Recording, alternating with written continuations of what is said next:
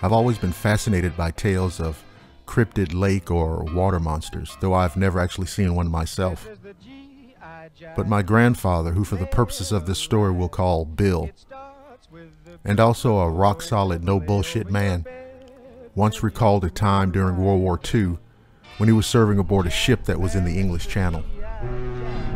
He noticed a commotion one evening on deck, and when he went to investigate, many crewmen were carrying on.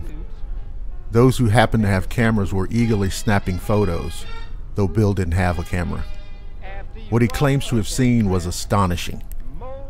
A creature was traveling in the water in a perpendicular fashion with the boat. It was moving just slowly enough to frighten the crewmen into thinking that their vessel would collide with the beast. The creature, whose long back broke the water and looked something like a crocodile's, had its head held out of the water as it traveled. Its incredible size was said to even be longer than the vessel itself. My grandfather stared there with his mouth hanging wide open. As he recounted, the vessel and the creature actually did come very close to colliding, but apparently the animal had a clear destination in mind. It simply kept on moving without acknowledging the vessel or looking left or right, luckily for those on board. And it was not seen to submerge. Crew members followed it with their eyes as long as they were able, until it finally disappeared from sight.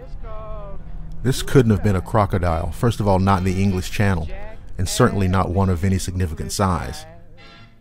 When I pressed him for a better description, he stubbornly gathered his bearings and stated, "Well, shit, it looked like a dinosaur. That's all there is to it. A goddamn dinosaur, I swear it." And this was especially chilling to me.